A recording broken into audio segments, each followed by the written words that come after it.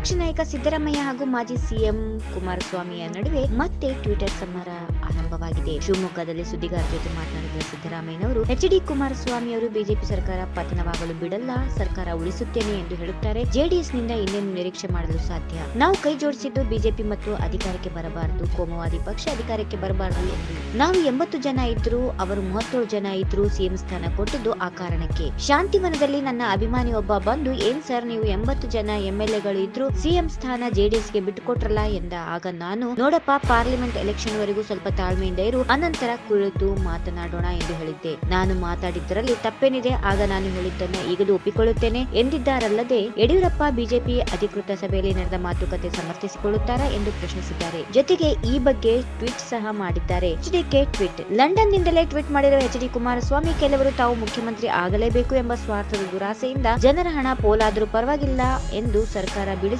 ತುದಿಗಾಲಲ್ಲಿ ನಿಂತಿದ್ದಾರೆ. ಪಕ್ಷ ಬಿಟ್ಟು ಹೋದ ಶಾಸಕರನ್ನ ಬಹುತೇಕರು ನಿಮ್ಮ ಪಕ್ಷದವರೇ ಎಂಬುದನ್ನ ಮರೆಯಬಾರದು. ಪಕ್ಷದ ಮನೆಯ ಒಲೆ ಆರಿಸಲು ಬರುವ ಮುನ್ನ ಹೊತ್ತಿ ಉರಿಯುತ್ತಿರುವ ತಮ್ಮ ಮನೆಯ ಬೆಂಕಿ ನಂದಿಸಿಕೊಳ್ಳಿ ಎಂದು ಟಾಂಗ್ ನೀಡಿದ್ದಾರೆ. If you like this video, ಬೇಗ ಲೈಕ್ ಮಾಡಿ, ಕಮೆಂಟ್ ಮಾಡಿ, ಶೇರ್ ಮಾಡಿ ಹಾಗೂ ಅಲೋ ಟಿವಿ ಕನ್ನಡವನ್ನ ಸಬ್ಸ್ಕ್ರೈಬ್ ಮಾಡಿ.